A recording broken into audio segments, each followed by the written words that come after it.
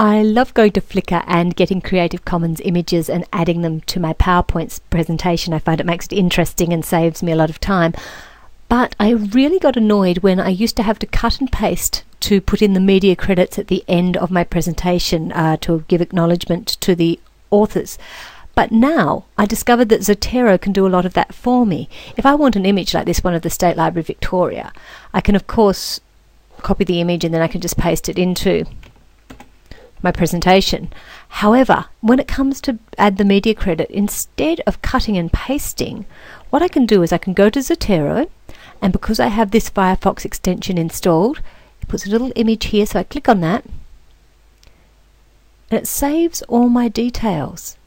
Then I can actually go to my Zotero library that's saved, have a look at the Experimenta, and if I want to, I can attach a snapshot of the current page, which will be searchable. I can tag it however I want, Alia Oct 09. But the really nifty thing is that once I've done that, what I can do is I can I'm just going to move this over here so you can see. Here's my media credit slide. I'm going to put my cursor there.